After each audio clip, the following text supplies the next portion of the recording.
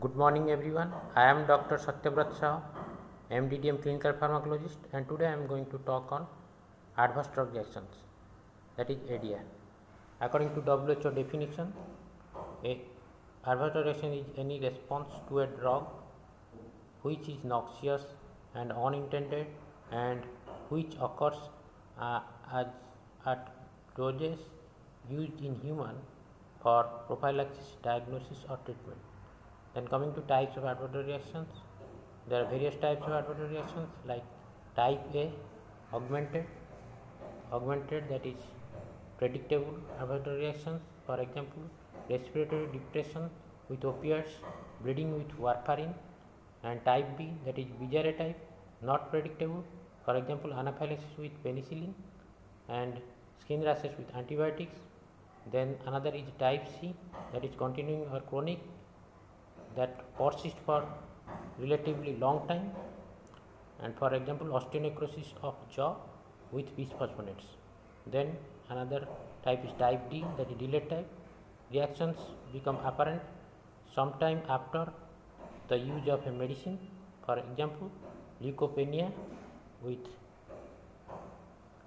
clomustine and nitrous oxide induced megaloblastic changes or vitamin B12 deficiency related subacute combined degeneration of spinal cord.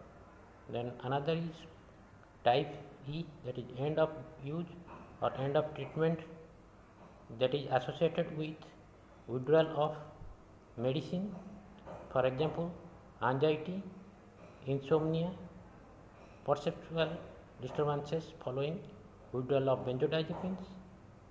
And the adverse reaction should be reported according to WHO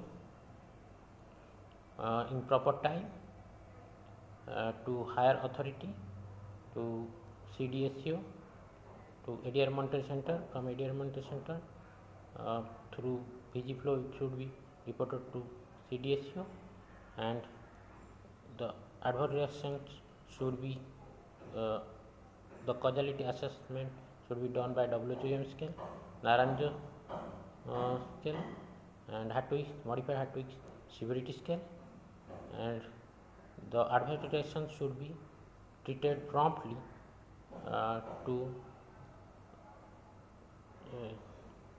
should be treated accurately so that the patient will be benefited from the treatment.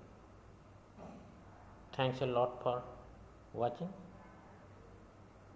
Jai Jagannath.